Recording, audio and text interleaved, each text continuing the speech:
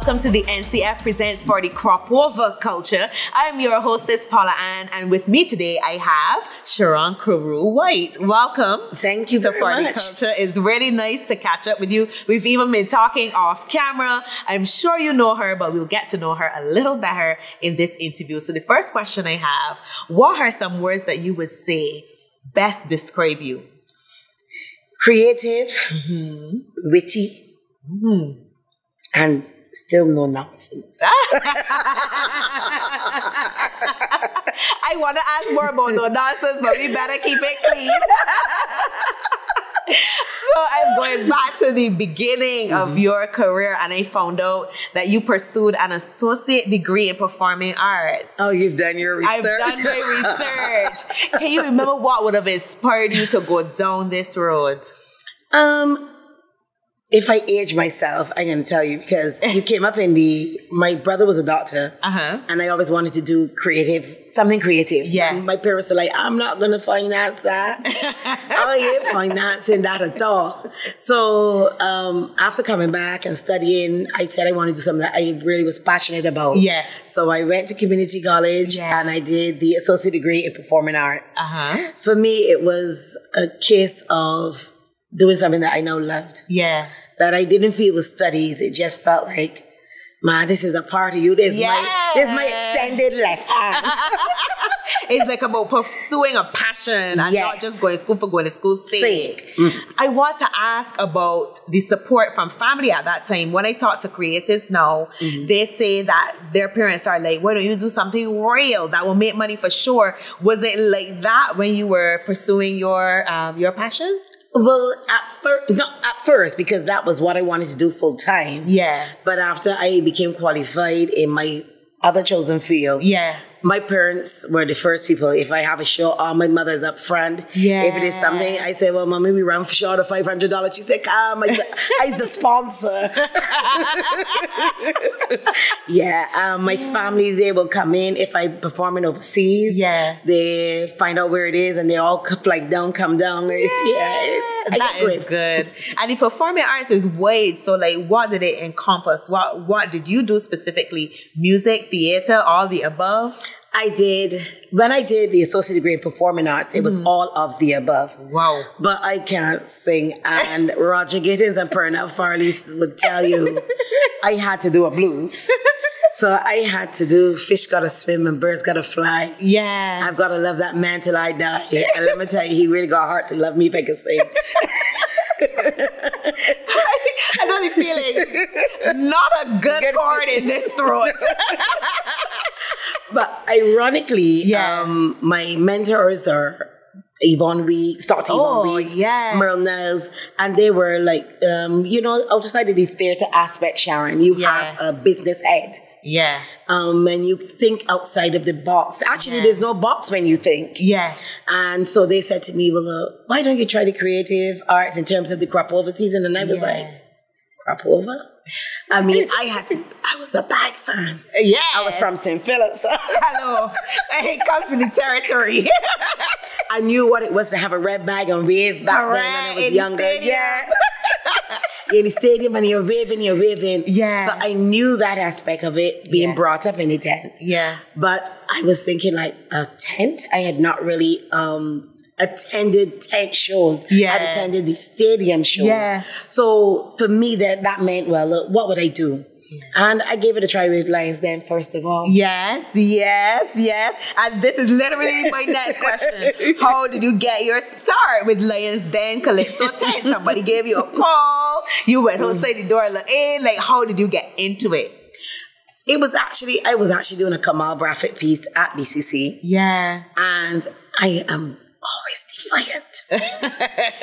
No nonsense. Yes. I thought I could get to Lions Den rehearsal and still get back and do my piece on stage. Yeah. And I kind of was, you're supposed to be in place for about an hour before. Yeah. Man, I consider that hour. If I get back, it would be enough time to get on stage. So I had gone on to meet with the people for Lions Den. At that time, it was Rasaili. Yes. Oh gosh, Lord, if I legends in the field then. I remember the first time I saw Lil Rick come to rehearsal, and I'm like, oh Lord. You know, these people, you only see or hear about these people. The late Lemuel Wave was one of the backup singers. Yeah. It was truly a really exciting moment for me. Yeah. And I was like, well, I like this. I really like this. Yeah. And I still went back and got on stage with enough time to dance with Geraldine Lynch. Yes. Who was then a dancer. So me and my two left feet, I had movement. She had dance. But outside of that, Yvonne had said to me at the time, you know, Sharon, if you're going to do this, you're going to have to get into the Calypso arena full time. And I was like, all right. And Merle Nels nurtured me then. Yes, yeah. So would you have been involved in any green room theater then? Because you mentioned Merle Nels twice now. So I feel like you would have been behind that area as well. No, I had actually only taken it. I had left St. Michael's School. I went to sixth form in England. Oh. So I missed that gelling and bonding of the green room. Okay. But my theatre came from going to Cats and different movies in theatres in England. Yeah. And so I came back with a passion, something that was just really up inside of me. Yeah. So that was it. And I guess once you have it, people seem to see, well, all right, there's potential. Yes. And you got to give somebody a chance. Correct. And it will gnaw at you until it goes away. Oh, yes. So you had an all-female tent, Calypso Dome. Yes. It was a fantastic idea. Would you ever bring that back to the tent space in Barbados? I may try it for a day, but I don't know if I'll bring it back. Yeah. Because from then I went on to the House of Soca. Yeah. And that is where my passion is. Okay. Working with the now generation, the new generation. Yes, yes. Passing on the baton, watching young people grow. Yes. That for me is now my passion. Yeah. So maybe we'll do a all-night ladies' night, you know, put the women up front. I like that. Yes. I like that. But that was a brilliant idea. What inspired you to do that? A team of Jan Lane, Geraldine Lynch, Merle Nels, myself. Yeah. A team of women. Yeah. Like, you are literally calling the names of icons I would hear about growing up, but wanting to be in the arts, just like casually. But, you know, just give these people a call. And this is really, really good to know that you guys have that bond. Yes. What has been your greatest challenge now as a tent manager to date? In all honesty, it is almost like ironic now. You talk about all female. Yeah. You know, all males is usually a challenge. Yeah. Yeah. In that, I find Barbadians are acceptable after you have shown your success. So when you step up and you're on the first ladder, nobody is there to hold that ladder for you. So you can literally fall down. Yeah. But once you've reached the top of the ladder, people are there at the bottom saying, help me up, help me up. Mm-hmm. So I found that my challenge was sometimes proving who you are and what you have and what your ideas are. Yeah. I remember in one, let's call it a tent meeting. Mm-hmm. It was my first introduction to the House of Soca. And I was like, all these legends, Serenader, Termite, Invader, all these legends are there. And I have come in my 20s to say that I'm going to become the tent manager. But who is you? Who you come from? Who is you? Where you come from? And I remember thinking you had to register again with tents. Yeah. And I'm saying, well, you know, I have this body in the tent, that body. And when they show me my registration list, nobody didn't register with me. Oh, no. Oh, my God. So, but you have to put on as you big girl boots. Yes. And then you say to them, listen, this is what I've come to offer. Yeah. This is what I'm paying. Mm-hmm. This is what I think is a good idea. And we will do it together. Yeah. And you get some people then saying, I can give her a chance. Yeah. And I think that year, the Hawk made it to the finals. Mm-hmm. And so did somebody else as well. Yeah. But it was like, all right, she ain't got a bad idea. She ain't got a bad concept. Yeah, she know what she talking about. She know what she talking. And I won the juniors that year. Oh, yeah. With Princess K. Yes. Wow. So first year, won the juniors. Yeah. So, you know, people are like, oh, I see what she coming with. Yes. The next year, then, won again. Yeah. And because then you kept winning competitions, you're not recognized. Your ladder now got 3 or 4 people holding it. So, so you've got the assistance and you've got the help. Yeah. And honestly, I had some sponsors that I knew outside of the cultural arena and the music arena that I knew from my full-time job. Yeah. Who had believed in my approach towards marketing and business. Yeah. And they stuck by me. I mean, Mark Sabga was a gentleman that I can't ever say no to. Yeah. He had Barbados Industries, and he used to say to me, Sharon, you know, a lot of artists don't say thank you. You know, lots of artists don't really say thank you. And I said to him, no, I thank you for the time. Yeah. From the first check that you gave me, yes. I'm saying thank you. You can't take the money and run. You know.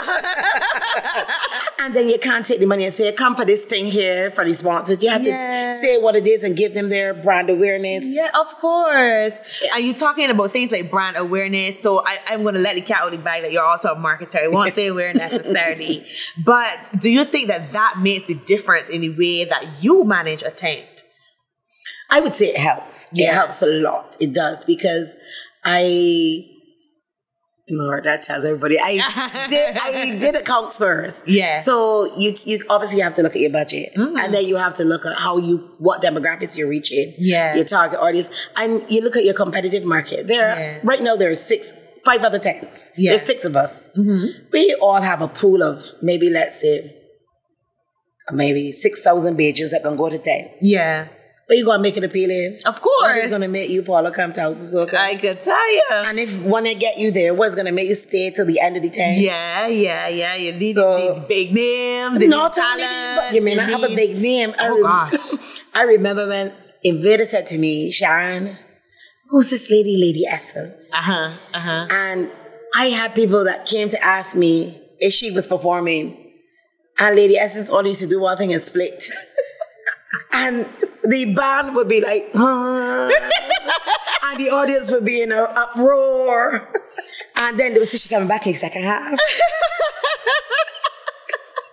And that was a hit when we were at Queen's College School. Yeah, yes. And I remember some people saying, that was the back, because it wasn't known as Bachelor then. Yeah. It was Raga Soca. So what are they doing in the tent? Yes. But then I get people telling me, she back next year. She got that other song. Yeah. I know it is the right choice. Yes. Yeah.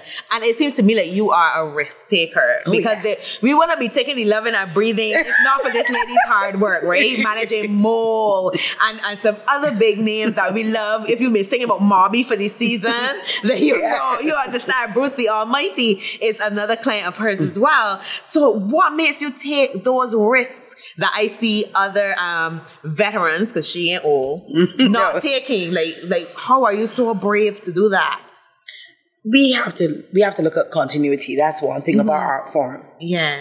And you can't sing calypso the way it is and say that it's going to work. You can't fill an audience, because even now with this COVID pandemic, I've got to look at who is going to come out. Yes. I know my mother, as I tell you, she's one of my biggest supporters, but she says, Sharon, I know how many nights are coming. It's only 3 nights, but she says, I know how many nights are coming. But I've got to look at the young people that are going to come out. But what is going to appeal to them? So you got to take that risk. You got to bring in something that is going to appeal to them. And then you are also teaching them and giving them a chance to appear and work with icons. I mean, Mo was in the tech man. We had now the Observer. So you would have Observer telling him, that song ain't sound too bad, but you know, put on a jacket the next time and lift up the song. Yes. You know, lift up the breathing. And so, you know, there's different elements and they learn from each other. Just to let the cat out the bag a little bit, we had an audition this year. Well, we call it auditions. It's basically when you bring your songs to us. Okay. And Popsicle had a song, and it's very witty, very, very witty. Yeah. And Mo said, man, I could see how I could help you change up that. I really got people on the edge of the seats. And to see that he is stimulated by this is social commentary. Yeah. And we would not think Mole and like social commentary at all. So, you know, something spicy coming. Something spicy coming. All right. Something spicy coming. So listen, if I decided I want to be in House of Soca tent, what is that process like? On a regular year, because this is not a regular year, we usually audition in January. Oh. January the 21st. And why I say audition, it is also about gelling as a team. Getting to know how you feel. Getting to know what you think, because we have Faith, you have Ramesses, you have Peter Ram, you have Rick. You have all of those folks with the Saruels, these Doyens, the Renans, the Kwans, the juniors. So you've got all of them, but they've got to mesh together. Correct. If not, you are going to get an imbalance. You want to have a backstage where people can mingle and feel. You can't come on stage with negative energy. So you can't have it in your dressing room. So it has to mean that you gel from day one. Correct. So you may have the best song. But you may not gel. Because attitude may not be right. So it's almost like a job interview. It is. It is. So we call it auditions, but it isn't really auditions. It's making sure that you gel with the team. Okay. So once you can gel with the team, because we have our core, and then we have our, you know, these spicy ones on the outside, and then we have the fluffs that's all the others that come on. So once you can gel, spicy one on the outside, and then you have to look at what's your unique proposition, because we know who in there are the social commentators. You know who are the bashment artists. Correct. You know who's comedy, the economy elements. You know who your juniors are. And you've got to remember, like, we've had a 2 years hiatus. So my juniors, which were Dynamo, Renan, Kwan, are now seniors. Whoa. So we have to nurture juniors. So we only have KCB there now and Dondre, but Dondre is between 18 to 19. So this is her last year as well. Wow. So you've got to look at that. You've got to look at, as I said before, continuity. Because somebody got to pass the baton. Correct. Forward, backwards. It really is a relay. So for that is weird. So yes, auditions are January. Then you have to make sure that when I speak to my band leaders, I have two. Because both of those get me in place. Roger Jordan and Andre Blackett keep me on my toes. They have to say, Sharon, if you're having X amount of shows, we have an X amount of rehearsals. Music has to be in, the band has to have it first. Then, so it's a process. All right. This is really spicy. And even spicier, I have my trivia box. And before we go to a quick break, you're going to pull this question. One question just in here for you. I feel like you know the answer to this one. You can read that. And if you know too, but you'll find out in a second. So you can show the answer. Name the last person to win the Calypso Monarch competition in 2019. And? Oh, I have to give you the answer? My boyfriend, William Classic Waith. We'll be right back after this quick message from the NCF.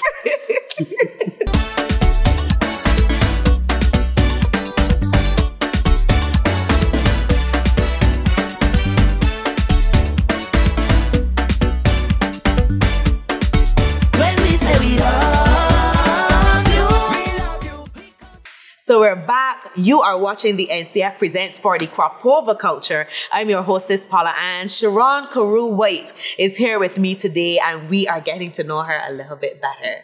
So I wanted to ask you, you have managed House of Soca with great success since 2003. What has been your proudest moment to date? Honestly, I would say 2011, followed by 2014, and then 2015. You said moment. I have to say moments. I want to hear about these moments. I love a good story. 2011 was Popsicle, and he was the only donkey in a thoroughbred race. Put it that way. Because that's what people were saying. We had very little sponsorship. As I said, ironically, the same man I mentioned before was probably the only one of the few people that sponsors us at that stage. And we went in with, my cousin came down with some balloons so we could pick a fare. That was the name of the song. Oh, right. And that was F-A-I-R. I was like, family TV. We back. I remember the song. And we had balloons. And I remember being in the dressing room and hearing somebody say, them really feel that one body in there could beat me with balloons. So, well. I remember I used to sign off on the results, and I remember seeing them at the end, and we were at the top, but I thought it was the bottom. So, you know, you see the paper, you see the names, yeah. and I'm thinking, cheese on bread, we come last again. I'm thinking, we come last. And then reality hit me, and I was like, okay, no, that's the top. And for me, and obviously because I'm signing off professionally on the results on behalf of all the 10s. Yes. I can't go out there and scream out, you know, we've done well. So everybody's like, gee, she feels like we ain't place at all. Yeah. We put all our heart and soul in it, but we ain't been. But when we did, it was that moment on stage that, you know, Carwell came out and all of us, we just let everything go. Good. Congrats again. In 2014. Yes. Gorg won the party monarch. Oh man, I love the drinks man. The drinks man.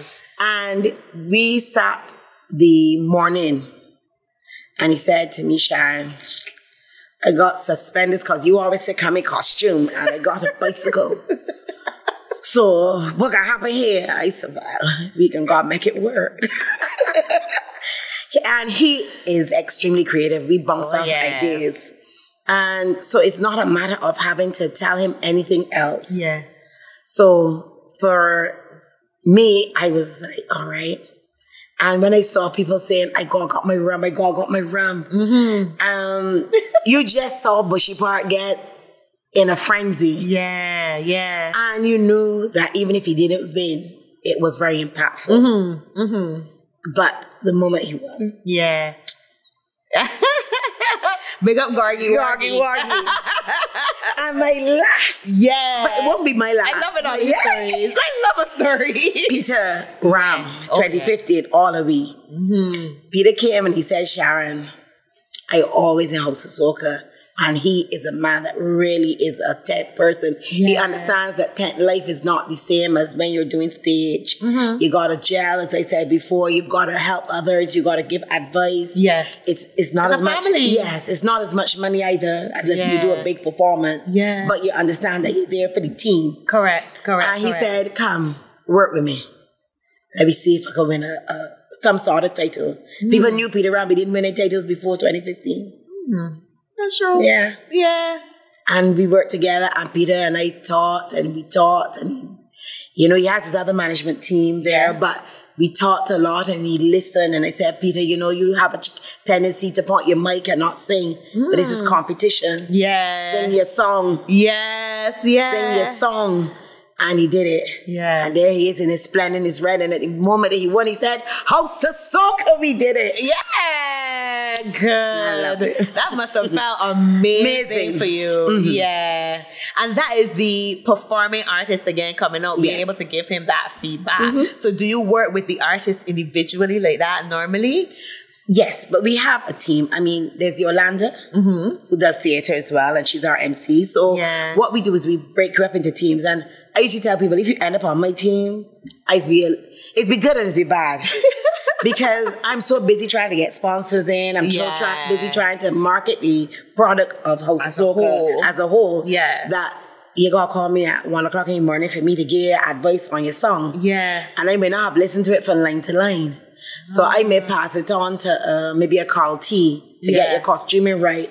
Or I may pass it on to Geraldine to help me with your choreography.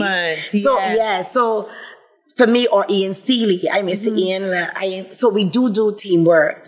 But I tell people, if you end up, because sometimes there's 20-something Calypsonians, we divide them up, you end up with 3 or 4 under your umbrella. I may not have the time. I may not have the time to really put in, and then I don't like to do that if you can't do that. And let's say Mole has an overseas performance, I off. He and I are off. So that somebody else suffers. So, but generally the team does not leave anybody back. We have Mr. DJ, who's the winner of the 6th-time winner now of the blind competition. So up to this morning, he was saying, well, give me another line. I said, listen, when you go by Gabby tomorrow, call me then. Have to get my head and take it. Listen, this is a busy life you are living. What do you do to unwind and take a break? Anything? Yeah, go to other shows and criticize. critique. Constructively. No, listen, you end up when you're in this forum, that you go somewhere and you say, let me sit down and watch this show. Yeah. And you end up saying, I wonder if that body will come over by me and sing 2 songs. I wonder if that body would MC here at night. Yes. You know, you're there critiquing, you're looking and you're saying to yourself, or I never thought about doing that. But that follow spot look good behind that person. Yeah. And you say this, what is it? Was supposed to be my unwind night, and still working. So to unwind really and truly, I do dinner. We do a lot of dinner evenings with, I have 2 girlfriends, Nicole and Jan. Yeah. We will go out, and that way we start having dinner and we still end up talking about shows. That is the life of a creative. Yes. How would you describe your experience managing bashment soca artist Mo? He is easy to manage. Yeah. Because he has a lot of ideas. It is, for me, I just have to control and show him sometimes what is a diverse reaction towards how he would like to always put over stuff. Yeah. But he listens. Good. So you will get collaborations like what he has this year with Mikey. You will get Sweet Soca songs where he has. You will get I'm Blessed, which he did for his daughter, which I said to him, you know, you got to do something for Zuri B, man. So you get, he listens. Good. But his passion is down there. Yes. And then sometimes, because he educates me to keep my ears to the street, because he would say to me sometimes, especially like over COVID, but you don't understand, because he's like, he calls me my mom. You don't understand. This is what these street people want, and they gonna give them what they want because that's what financing me. Yeah. And sometimes I have to sit back and say yes.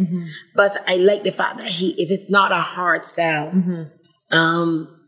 And he understands, I mean, there are things that we want to do. We like to do tours. But again, it is getting the public out there to realize that he is a diverse artist. Yeah. And not only bashment. Correct. So, don't pigeonhole him. Yeah. Again, don't pigeonhole him. More hits, things come in. So if, let's say you don't necessarily want to be anything, but you want to be managed by Sharon Carew-White, is that possible? I do. But it takes time. Yeah. I have a few DJs that I work with, DJ Scorpion. Okay. From Q Community. Right. So, of course, I know Q. Yes. But I sometimes work with Radar Sounds as well. I do a lot of his ideas and creative Caribbean country. Yeah. But I tend not to mix them too many, because when you have too many persons under one umbrella, as Paula says to me, I want a DJ and I want an artist. Okay. How do I select? How do you select? Yeah. So, especially if they're doing the same things. Yes. Yeah. So I like to be fair to the artists. I always do the persons that I manage directly, obviously, are my part of the bread and butter, their bread and butter. Yeah. I take them first, and then I choose from within House of Soca, because I do manage other artists within the tent as well. Yeah. And then I manage other artists outside the tent. So, but it's a lot. Yes, it's a lot. It would probably be a case that I may have to bring my whole team together. And let us say, because we do have a company, Shazia Exclusives. But I don't know how much time we have. And that's the thing. Yeah. You're willing. But I like to execute what I think is an excellent performance, an excellent experience. Yes. So if I can't give it, I'll say no. Yeah. It may not be for me. Yeah. I hear a lot of people give the criticism that some people say, oh, I'm an artist manager, but really they're a booking manager. As you talk, I can clearly tell you're an artist manager. What would you say is the key difference though? All right. When you are managing an artist, the artist has to understand that they have to listen to you. It may just be from the outlook, your look on stage. Yeah.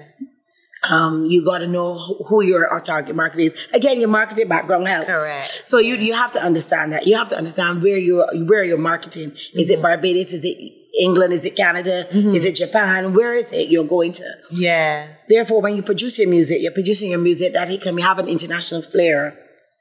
So you've got to decide what elements of it. But a booking agent can take you. I could just tell you, call my number, blah, blah, blah, blah, blah. But more now. Yeah. You know, take your 10% and breathe. And breathe. But I don't believe that. Because therefore, after a while, you say, I ain't hear this artist, but what happened? They either burn out or they lost. Yes. Yeah. And there's no continuity. There's no growth in them.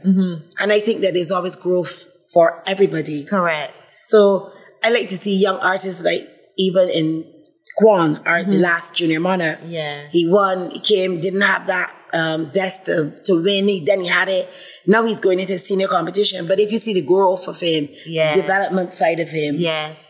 I also like, I have an artist named Hanif. Hanif doesn't sing anymore because of an accident, but he has done his art videography and our photography. So he's still staying. So he stays with the tent. Yeah. And right now, I call on him. I will say to him, listen, I want to put together this graphics.